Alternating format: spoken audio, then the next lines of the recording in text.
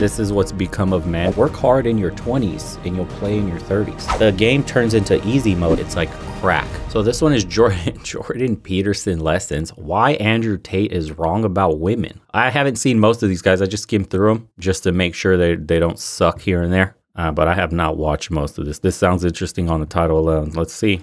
Little hygiene is not such a bad thing. As a start, decent haircut, you know.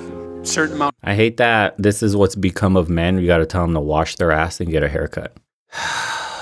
The fact that we have to stoop as low as hygiene, wash your ass, that's in the lesson plan today, should tell you where the state of men is exactly. That's a perfect barometer for how low expectations of men are in society today. Just wash your ass, bro. Imagine that. Amount of cleanliness, that's a good thing. What's rule 1 in the first book? Stand up straight with your shoulders back. What do women look for? Depends on the wisdom of the woman, obviously. Narcissists can fool naive women. That's why narcissists propagate, by the way. And we know this because young women are more likely to fall for narcissistic psychopaths.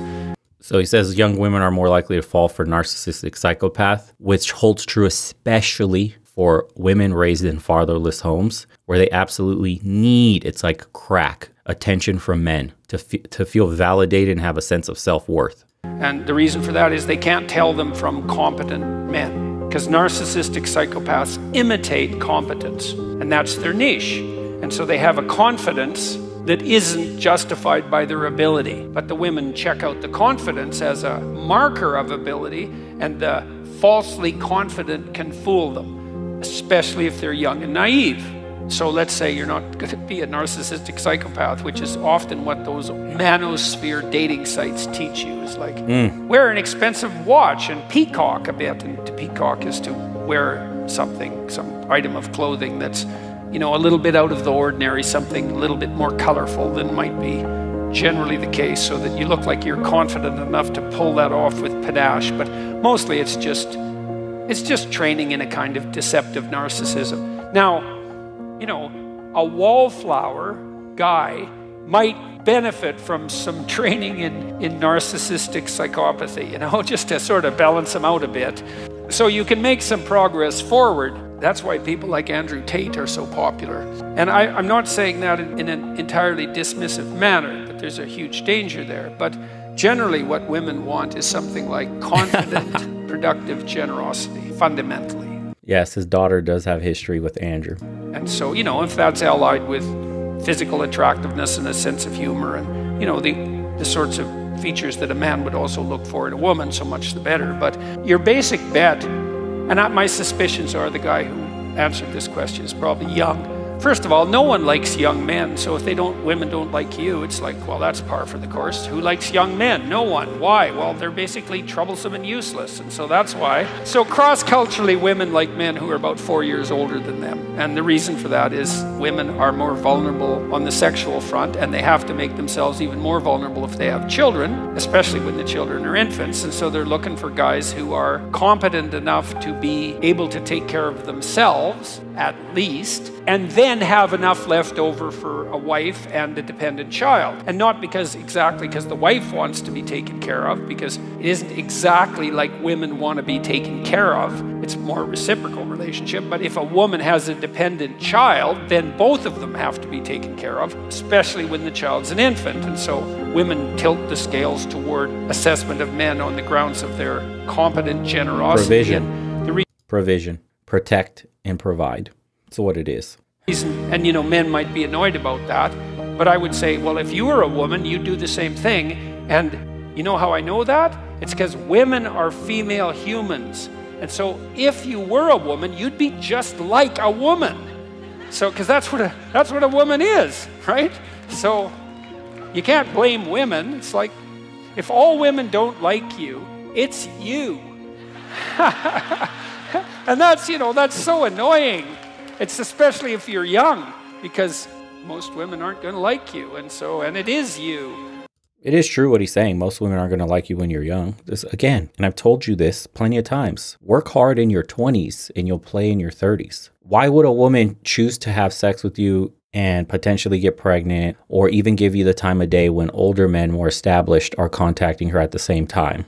Well, she's in her 20s also. You can't provide hardly for yourself as a 20-year-old man. What chance do you have for a family? You're going to doom the kid and your own family to a life of poverty, or at least hardcore struggle until you get it all together. The game, you have to understand, guys, you have time. And if you use your time wisely, you come out on top every single time. See, the game is you work hard early. You're not wanted anyways. So you can just, at best, have fun. That's at best. Or just work hard, build up your empire, your business, your skills. And then once you start getting paid well, once you get a little more maturity, a more mature look to you, that's when they start paying attention, because it's even just by age alone. If she sees a 23-year-old guy versus a 30-year-old guy, she'll be more attracted to the 30-year-old guy. He's showing signs of maturity. Even if you have nothing to pre-select from, like a nice watch, nice clothes, which is mostly what happens. 30-year-old men are probably wearing nicer things, nicer shoes, nicer clothes. They have their hair done in a certain way, something like that. That just, women pay attention to these little things. Women get their nails done, their hair done. They do makeup all the time. They notice these little things that men think they don't. They're very, very, very tuned into the minute details. She could look at a 30-year-old man and just off a glance go, yeah, he probably has money. He probably has other women looking at him. He probably has his life together. As opposed to a 23-year-old that's like looking disheveled like a bum, wearing some cheap, non-name brand clothes. Probably he's in a hoodie, or he's got some Crocs or some stupid. He's talking loud with his buddies. He just sounds immature. There is a difference, guys. Don't forget to press the like button, gents. Yes. If you just spend a good 10 years building yourself up so that you could be free the rest of your life, the game turns into easy mode after that. You're literally just picking and choosing. You work so much less than what you would have to do, than the amount of pre-selection that you would need as a 23-year-old, than the amount of convincing you got to do, the amount of game you need. You don't need to have much game at 30 compared to 23. Dude, 23, you got to convince a woman why she should sleep with you. So you have to grow up. But then, you got to understand that if you make yourself competent and productive and generous and a little bit socially skilled and reasonably clean, eventually, you'll fool someone, and then might take a few years, but generally it happens. So that's the thing, is don't be a fool. Turn yourself into someone who's worth being around, and then develop enough social skills so you advertise yourself genuinely. Because, it's not also useful if you're a man to be competent, productive, and generous, and then so timid and socially unskilled that no one can tell. That's also not helpful. Engineers do that all the time. So my friend Jim, he's my brother-in-law, he's a great engineer. He said, engineers are the only men who never figured out how to turn social status into mating opportunities. That's such a funny line. It's also true. That's JP, eh?